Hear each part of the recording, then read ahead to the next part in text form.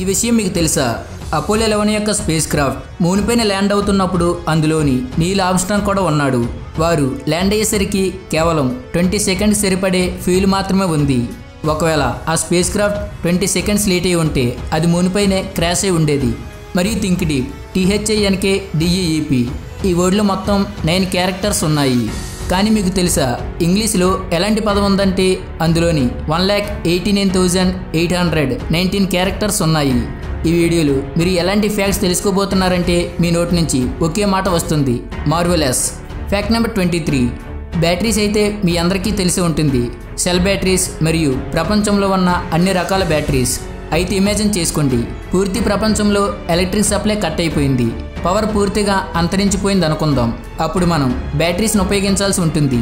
అయితే పవర్ ప్లేస్లో బ్యాటరీస్ని ఉపయోగిస్తే ఈ ప్రపంచానికి ఎలక్ట్రిసిటీ ఎంత సమయం వరకు ఉంటుంది? ప్రపంచంలో ఉన్న అన్ని బ్యాటరీస్ని కలిపినా కూడా అవి కేవలం పూర్తి ప్రపంచంలో పవర్ సప్లైని 10 మినిట్స్ వరకే ఉంచగలవు. Fact number 22. న్యూజిలాండ్లో ఒక చారిటీ ఉంది. అది కుక్కలకు డ్రైవింగ్ నేర్పిస్తుంది. దీని గురించి ఇంటర్నెట్లో చాలా చర్చలు కూడా జరిగాయి. ఈ డాగ్స్ మానవుల కంటే బాగా డ్రైవ్ చేసే రోజు ఖచ్చితంగా వస్తుంది. ప్రతి కుక్కకు ఒక రోజు వస్తుంది. Fact number 21. ఈ ఇమేజ్ని చూడండి, స్టాట్యూ ఆఫ్ లిబర్టీ. దీన్ని మీరు మూవీస్లైనా లేదా ఇంకా వేరే దగ్గరైనా చాలాసార్లు చూసి ఉంటారు. ఇది చాలా famous green statue, green colour, right? కానీ ఈ విషయం చాలా కొంతమందికి మాత్రమే తెలుసు.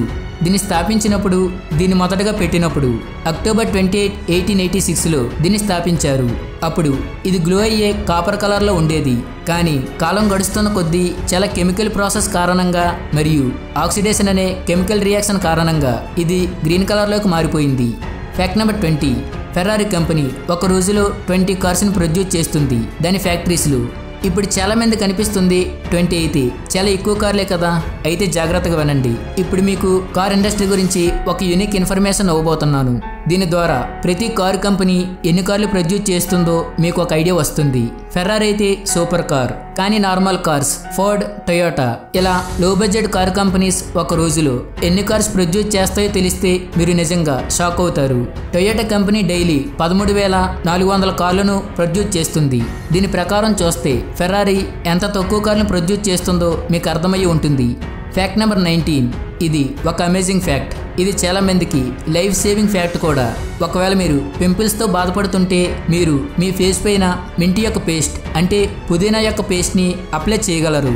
ఇది పింపుల్స్ నుంచి బయటపడడానికి most effective remedy. Fact number 18.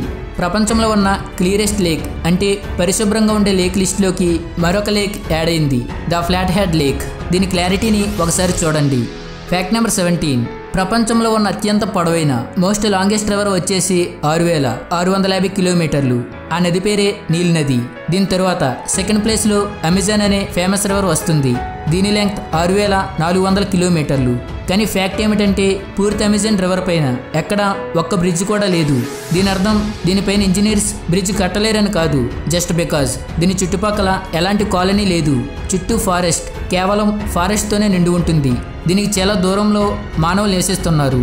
అందుకే పూర్తి అమెజాన్ రివర్ పైన ఎక్కడ ఒక్క బ్రిడ్జ్ కూడా లేదు. ఇది చాలా ఇంపార్టెంట్ ఫ్యాక్ట్. Fact number 16. నేపాల్లో ఉండే ప్రాకృతి మల్లన్ అమ్మాయి 8th క్లాస్ చదువుతుంది. ఈమె హ్యాండ్ రైటింగ్ చూడండి.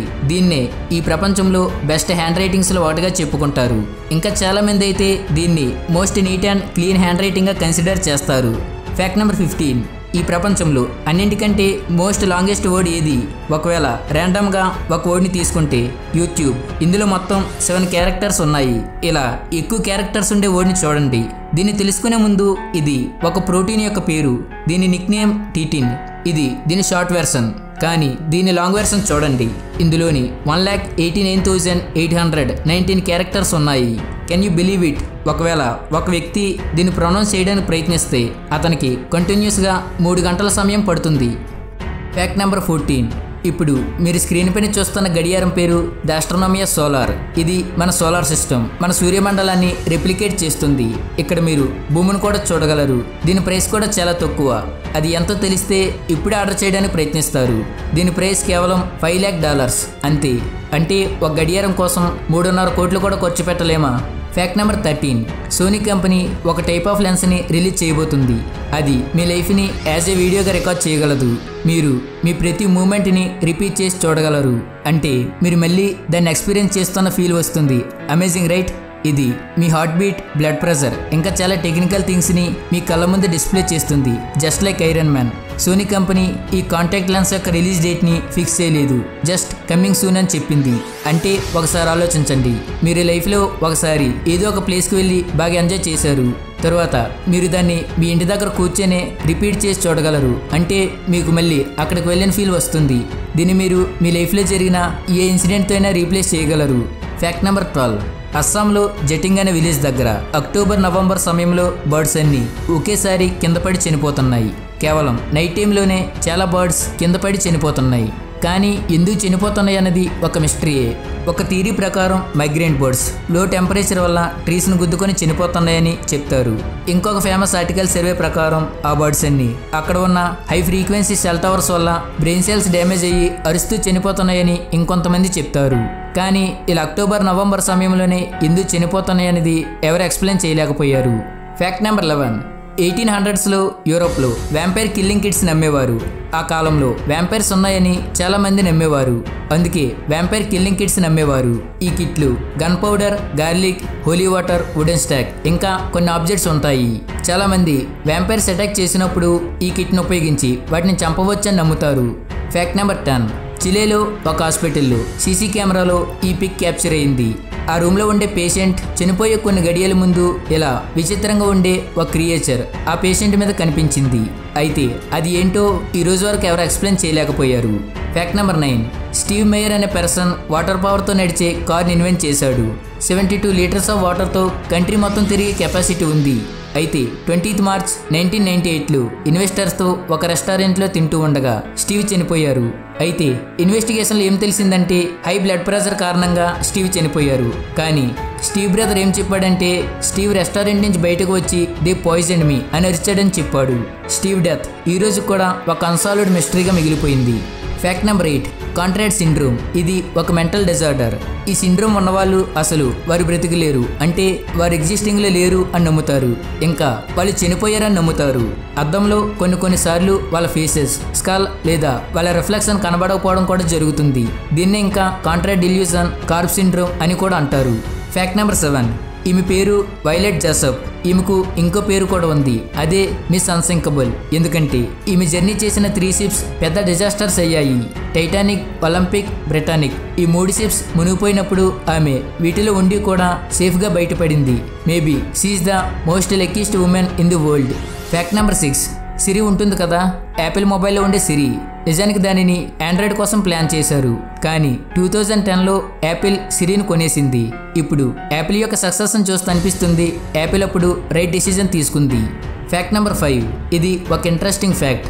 అపోలో 11 యొక్క స్పేస్ క్రాఫ్ట్ ల్యాండ్ అవుతున్నప్పుడు దానిలో కేవలం 20 సెకండ్స్ సరిపడే ఫ్యూల్ మాత్రమే ఉంది. 20 సెకండ్స్. ఒకవేళ ఆ 20 సెకండ్స్ లేట్ అయి ఉంటే హిస్టరీ ఎలా ఉండేదో మీరు ఇమాజిన్ చేసుకోగలరు. ఫ్యాక్ట్ నెంబర్ 4, సిడ్నీ యొక్క పారమత రివర్లో 102 సంవత్సరాల పురాతన షిప్ ఉంది. అది మునిగిపోలేదు, ఫారెస్ట్గా మారిపోయింది. అది ఈ రోజు కూడా తేలుతూనే ఉంది. ఫ్యాక్ట్ నెంబర్ 3, క్యాటర్పిల్లర్ అనే ఒక జీవి ఉంటుంది. ఫ్యాక్ట్ చెప్పే ముందు నేను మిమ్మల్ని ఒక ప్రశ్న అడుగుతాను. మీకు ఎన్ని కళ్ళు ఉన్నాయి? 2, రైట్?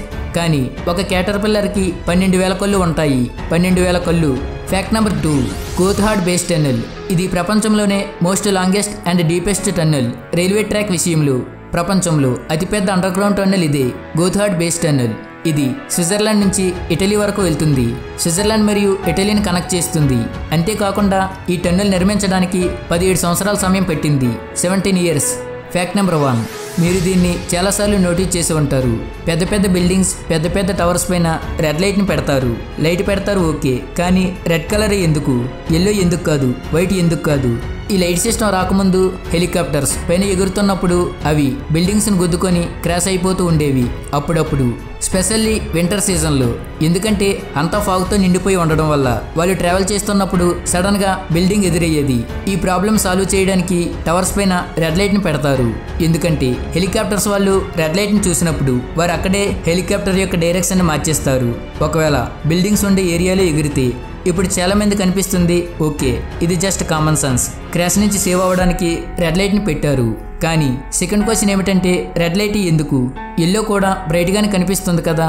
నిజానికి red light has the longest wave length. ఇది ఒక సైంటిఫిక్ టర్మ్. దీని అర్థం ఒకవేళ మనం దూరం నుంచి చూస్తే వేరే లైట్స్తో కంపేర్ చేస్తే రెడ్ చాలా ఎక్కువగా కనిపిస్తుంది. అందుకే రెడ్నే డేంజర్ సైన్గా ఉపయోగించారు. ఎల్లో కూడా బ్రైట్గానే కనిపిస్తుంది కానీ రెడ్ ఎల్లో కంటే బ్రైట్గా కనిపిస్తుంది. ఈ వీడియోలో మీకు ఏ ఫ్యాక్ట్ ఇంట్రెస్టింగ్ అనిపించిందో కింద కామెంట్ చేయండి.